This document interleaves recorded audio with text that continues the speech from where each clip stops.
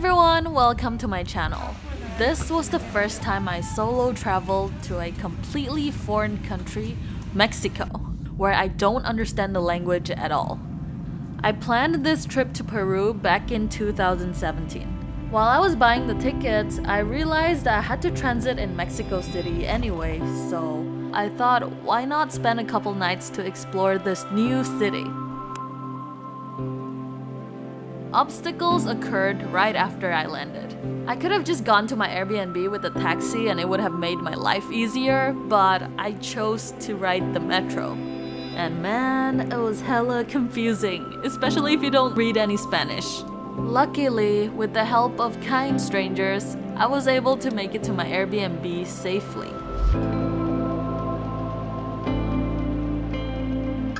Look at this cute and aesthetic interior design. The host also lives on the property, so the living room and the kitchen were shared. Now this was my private room. It was so spacious, clean, and cozy. It only costed $25 US per night. The only downside about this place is that you have to walk a lot of stairs. I'm so tired, I lost my voice. I should have just gone here with a taxi. Instead, I got metro, which I have to walk a lot of stairs with my heavy luggage. But I'm glad I made it safely. After settling in, I headed out to explore the city. I found a vegan place nearby through Happy Cow and decided to have my first proper meal there. First up for appetizer was the mac and cheese. It looked so adorable in a pot. The waiter recommended lasagna for main dish. It was super filling. And of course I had to have a dessert. Honestly, nothing really stood out, but all the dishes were decent. Afterward, I just walked around this colorful neighborhood while trying to absorb everything I see. I didn't expect to see a recycling machine for plastic bottles and cans that would exchange money automatically.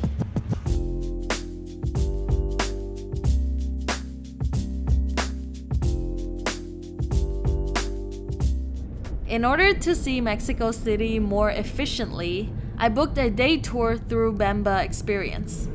The tour focused on exploring the Coyoacan neighborhood and the boat ride at Xochimilco. From there, we are going to Xochimilco. We're going to take a little ride in the little boats that are in the rivers inside Mexico City. Coyoacan translates to a place of coyotes. In the past, coyotes used to be common over here. Despite its name, coyotes are now rarely seen in the city. This bohemian neighborhood is home to many of the city's intellectual and cultural landmarks, such as this Catholic church that I can't pronounce.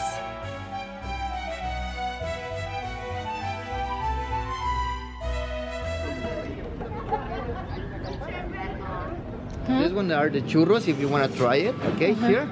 50 pesos each one, and this one are the flavors: chocolate, milk, strawberries, blueberry, apple, peach, pineapple. This was the first time I see churros made from scratch. I was really tempted to try, so I didn't ask if it was vegan or not. Mango? Gracias. I ordered the peach flavor. It was the best churro I had in my life. Then we headed over to the iconic artist Frida Kahlo's former house, which is now a museum filled with her most valuable art and memorabilia. If you're bringing your camera inside, you have to get a photo pass for additional cost.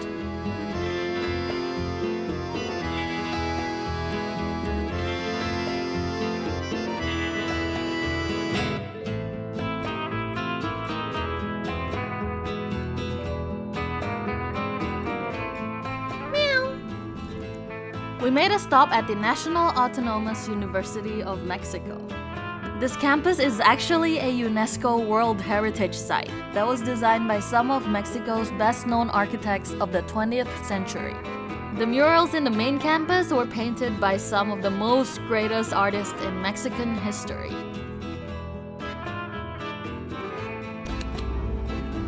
I also got to try this local dessert called nieves, which is snow ice cream.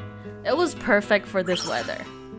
Xochimilco, ¿qué significa Xochimilco? Lugar de las flores. Vénganse. Acá. I love these colorful tourist boats called trajineras. All the way in the back, hasta atrás. The most exciting part of the tour for me was the boat ride through the ancient canal of Xochimilco, known as the Venice of Mexico, also a World Heritage Site. It was so fun to experience the floating market. They were selling food, flowers, and random stuff. We also got to enjoy a mariachi performance on our boat.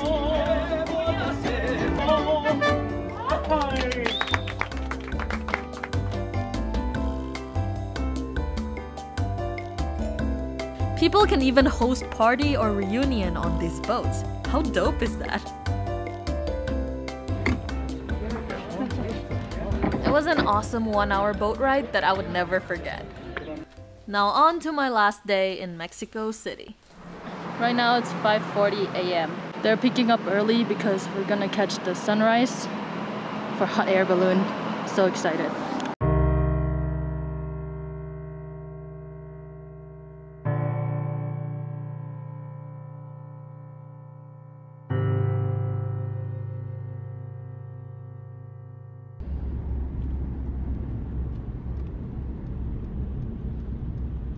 So yeah, my tour ditched me and my hot air balloon dream was not happening because it was too late already by the time I arrived at Teotihuacan. ¡Qué hermosura! ¡Qué bonito! But it's okay, I still made it here. Y Basílica de Guadalupe en 1500. Todo. The cost that the hotel handles in Teotihuacan and Basilica de Guadalupe in 1,500 everything. So are you my tour guide? It is mi guía. Sí. Oh, okay. Okay. I thought Anna was just a taxi driver, but turned out she was also a tour guide. I was so glad and felt so secure knowing that she would be by my side for the day. So I didn't have to struggle alone.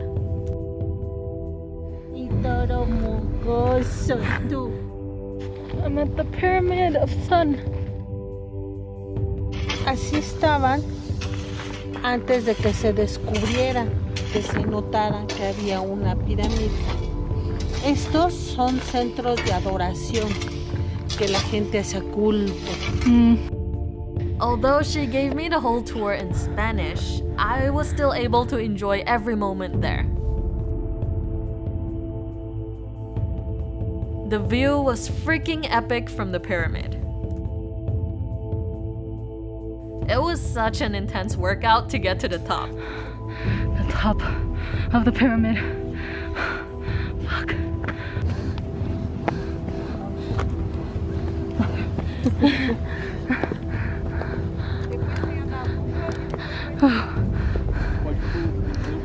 Wow. My camera didn't do it justice, but the view from up here was absolutely breathtaking. A random family even asked to take a picture with me.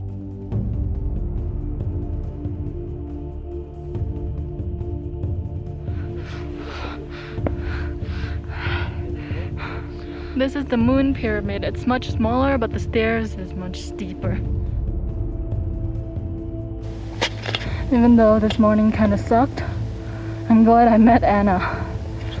I'm glad I made it here. So just be happy. Forget about the bad things. Out of all the tourist sightseeing I did, this is the one that you should not miss.